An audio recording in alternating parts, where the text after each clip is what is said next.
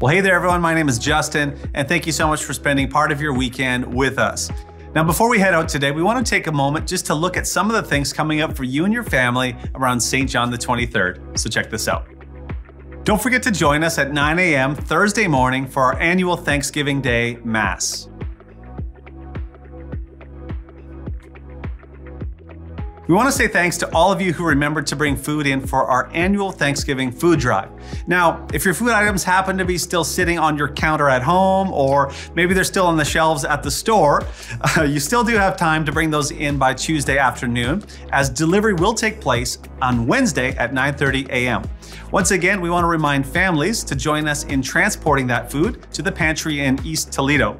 Parents, we do need your help and assistance as drivers, so head over to 23.church so that we know you'll be coming.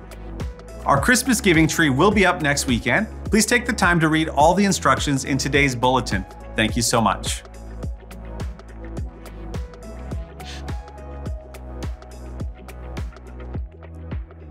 If you've been coming to St. John the 23rd and you're interested in learning more about the parish, or maybe you want to know how to register as a member of the parish, then plan to join us for Next Connection Point, which will take place at 12:30 p.m. Sunday, December the 3rd.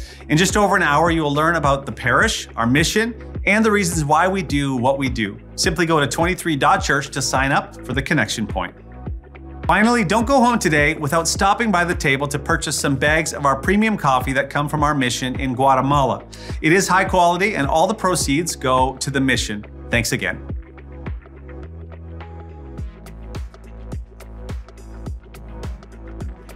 Well, that's all from me. We hope you have a very blessed holiday this week.